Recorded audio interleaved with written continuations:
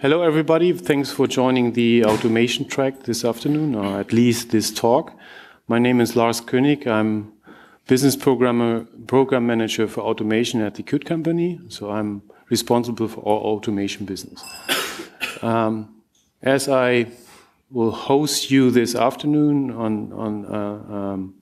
in this track, I will also introduce myself now as I having the first talk about that. So that's a double role at the moment.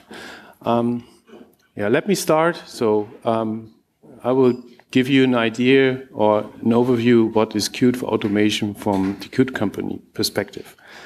So at the Qt company, we started over with a dedicated team. We have business development, we have marketing, and we have a team working on automation-specific topics. But before I go into that, I'd like to give you an idea what we think is Qt for automation. What is automation? What is our playground? And just to start with that, if you think of two dimensions being relevant for automation, you have often factory setups and you have infrastructure setups. Sometimes you produce something or sometimes you just operate something. And that's more or less the playground from our perspective for automation. So you see mining, you see more recent things of farming, you see electronics being built in a factory, you see farmer being produced in a factory, but also if you operate something, the future things of smart cities or building automation, marine warehousing is something which is our playground for automation. And that's the area where we want to add value from the Qt perspective. This includes, of course, embedded devices, but all other scenarios we support as well as companion apps or desktop applications. What are the driving factors for automation customers or vendors here? So we have evolving connectivity. We'll have a talk about connectivity, so many talks about that today as well. We have industry standardization being kind of hot topic. And of course, the number of devices and the number of data you have to operate and to manage and the number of devices is also heavily increasing in automation setups. I once said that the future will be automated. So it's not the future will be written in Qt, but also the future will be heavily more efficient in future. Of course, there is software for that needed, and there are large infrastructures for that. And we want to address that from our point of view. So customer challenges, what are the main customer challenges here? Scalability. So if you don't have hundreds of sensors, if you have thousands of millions or hundreds of thousands of sensors, that's certainly a scalability challenge for our customers. You have to bridge gaps between different technologies. So from one island to the other, legacy, new technologies, so the interoperability challenge is there. Of course, software is getting more important here, and you need to have the right focus on the software bandwidth and expertise, and that's something also a challenge for our customers. At the end, I believe there's also the challenge of having new business models in automation as well, as well, software will be the main value driver, and the traditional, let's say, OT stuff, the hard, so non-software related business will be changed in a certain way also to a software business. And how to answer that? So how do you remonetize your software efforts in multiple ways, not only just equipping one device with the software? That's also a challenge for the future. So what is our mission from the automation team perspective? We want to make that's the kind of statement on our side, future data handling ready. So that's the idea we have. So we believe the main challenge and the main mission we have to serve our customers is data handling is at this point in time the most important one. We also believe universal user interfaces in whatever flavor you think of, being at remote, being on the desktop, being at an embedded device, is very important to have efficient software development. Comprehensive tooling, you know that. Having the right tooling in place, not only an IDE, but also designers having the right connection to third parties is important. And of course, at the end, the software and hardware independent scenario is important.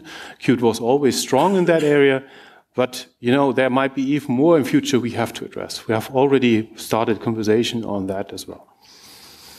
So that's our playground. And now I like to give you an idea what's the Qt for automation from the business point of view.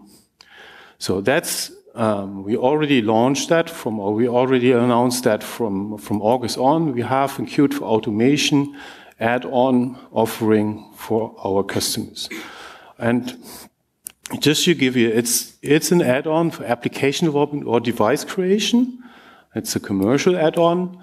And if you think from the values perspective, there are certain values important for automation customers already there yet from the base product, either being at application development or device creation, so like Cerebus or VNC.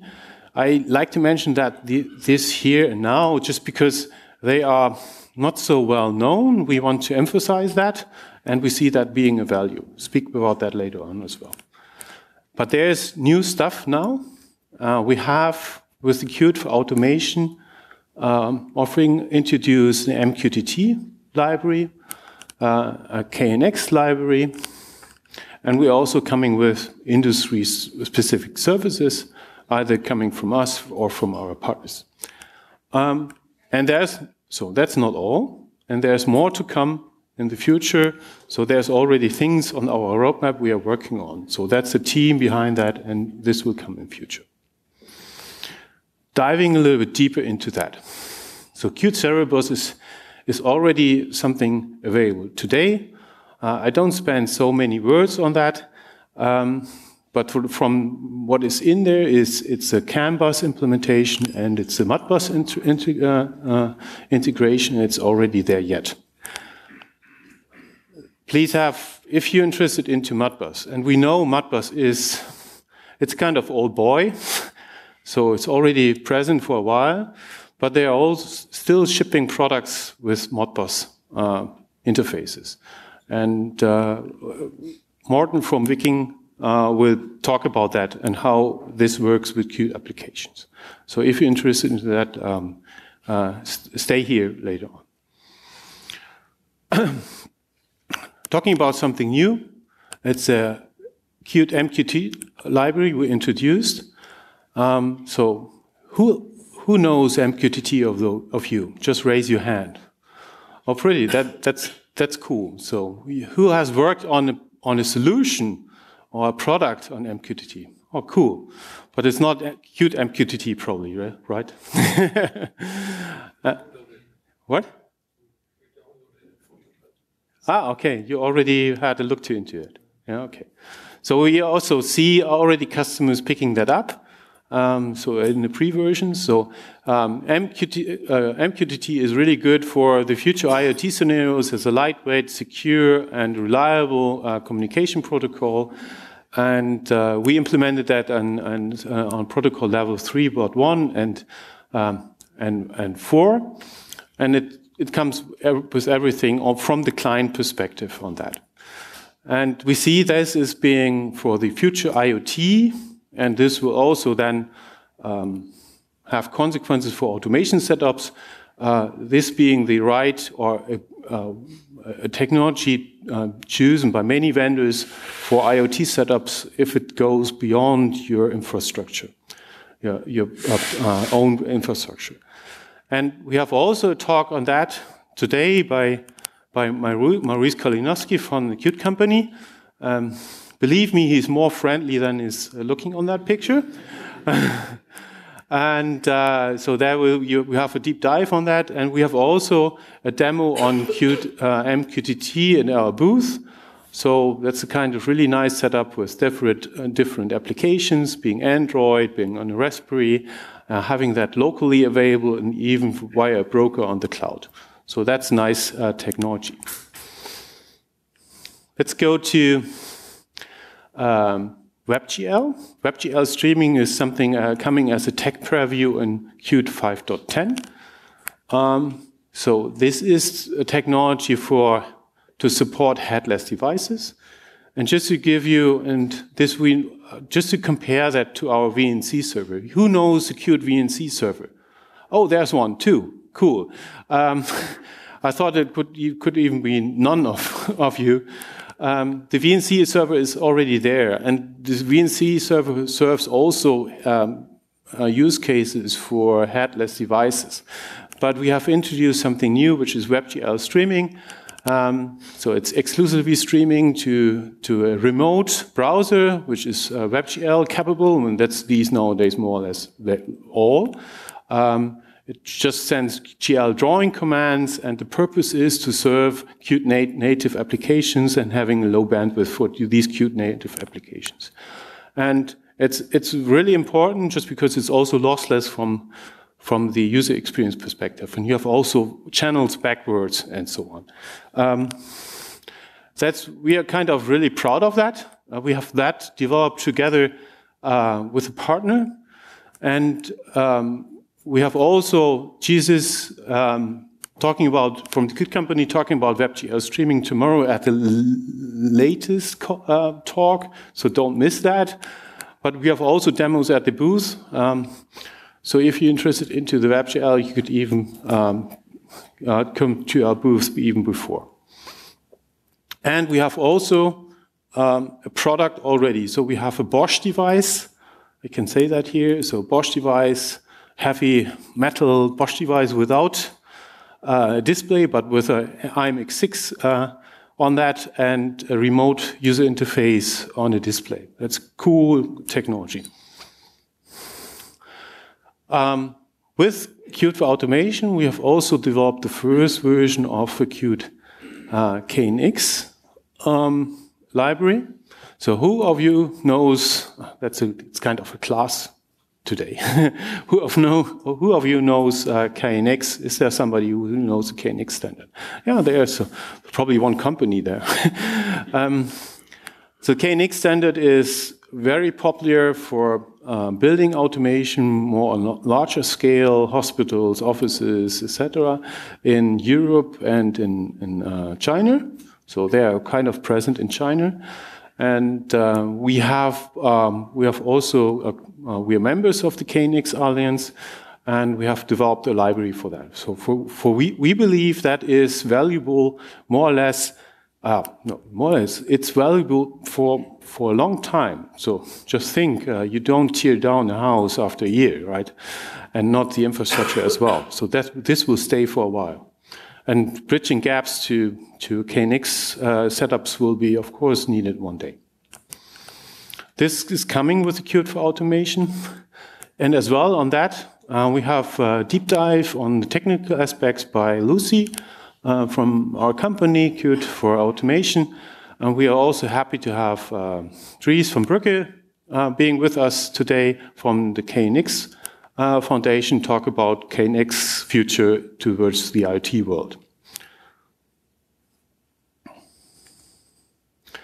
Let's have a look to what is a part of that offering. I'd like to emphasize that if you go for Qt for Automation, if you're interested into that, we are, let's say, we're shipping that. With that also a certain amount of service days, not much, but you get that to a decent. That's a decent offering, either by us or if it's a partner, you get in touch via with Qt for Automation would be also the partner, and we believe there are often cases where customers have the challenge, whatever, to first learn about that technology, getting a fast start into that.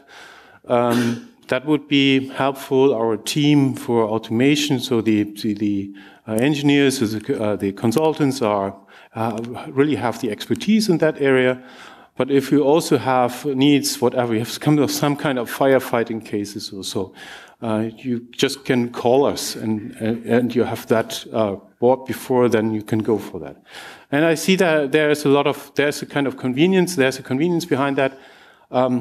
There's no travel costs included, so no accommodation, so no purchasing behind that. So if that is there, you can just book that. Let me dive a little bit into what we have done already. So there is the MQTT and the König, and what is in our roadmap. So giving you a brief overview of what we are going to do. These are the OPC, the DDS, and the co-op are the topics we are focusing on next. And it's still the topic of the future-ready data handling. So there is the co-op. So we have Adrian here today. So that's Adrian Lerava, or however I have to pronounce that. So you bear with me. So co-op is going to be as important, we believe, as MQTT. If you have, if it only plays in your infrastructure, it is even more lightweight in this case. And we are partnering with Vitiko on that level. And we also believe from the industry standardization, there are two guys, let's say it that way. That's one is the OPC activities, and the other is the data distribution service technology. So it might be the case that not all of you know DDS. So I at least know one. Rune from formerly Ulstein, working with us together. But DDS is a data distribution service quite intensively used in the North American defense industry, but also there are many vendors using that in future automation scenarios. So we are looking into that topic as well, as we believe that data handling is that's important. Yeah? Okay, let's go to something else I have in my mind, or we have in our mind, that's the better statement.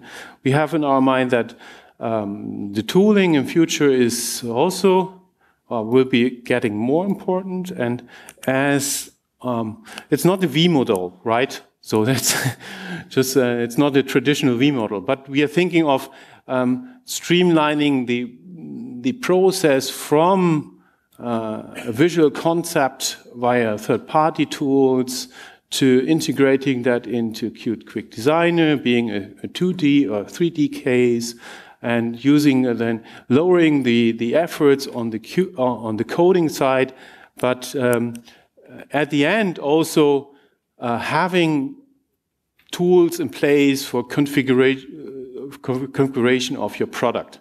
So there are two activities. The first activity is Qt Quick Designer Next Generation.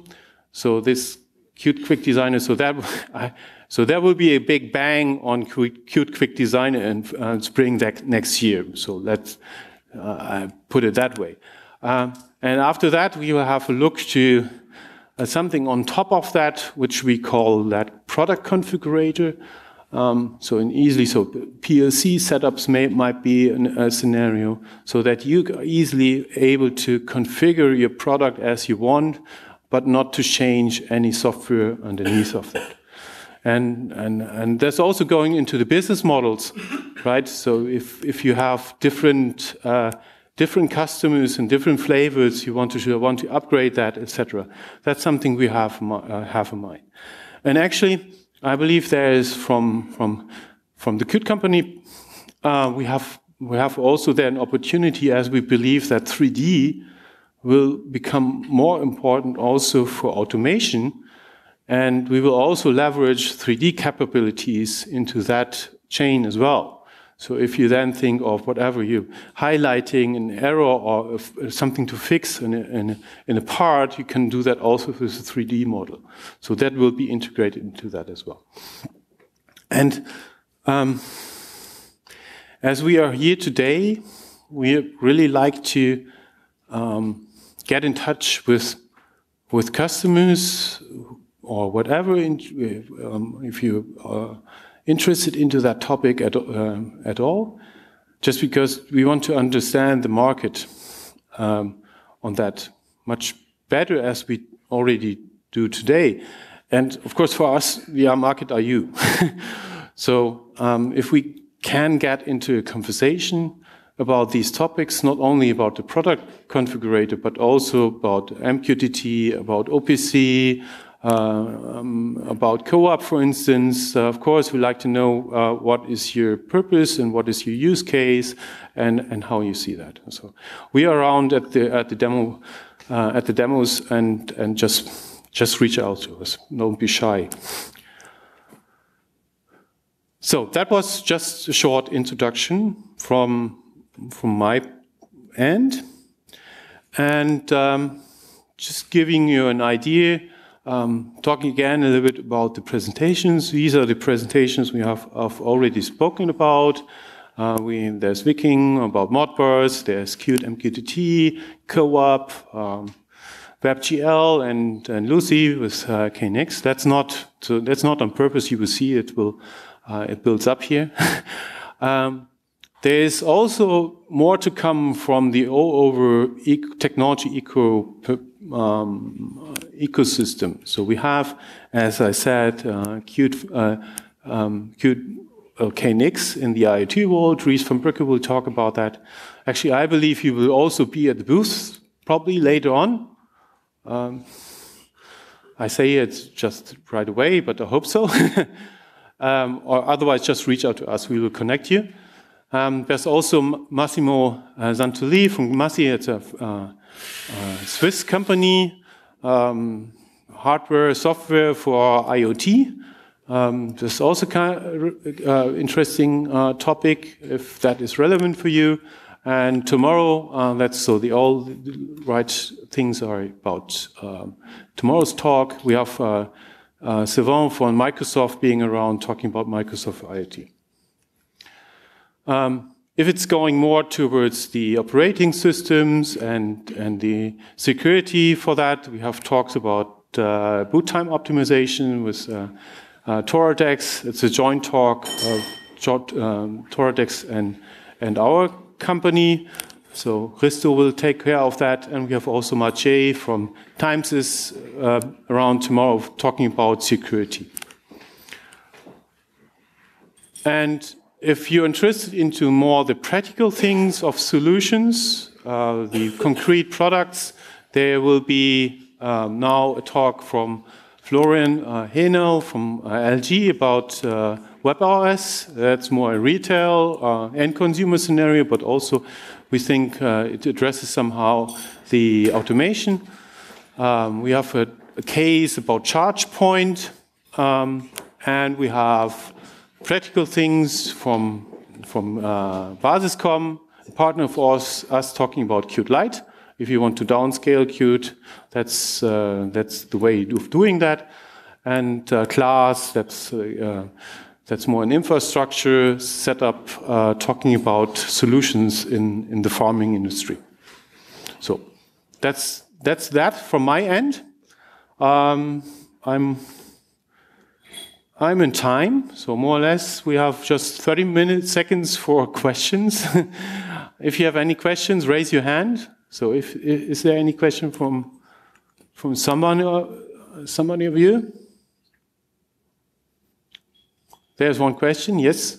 How far do you plan to scale this down? If I think about QtWS devices, you often have the microcontroller thing. Yeah. How far do you plan to scale down? How do you reach for the QtWS devices? Yeah, this is you hit the nail. Downscaling is just recently again a hot topic on our end. So we have industry customers, not only König, talking about that. So industry customers are also working on MCU level without any operating system. Sometimes it's the CPU power and the RAM is really decent, but without any operating system. And we start up the conversation about that.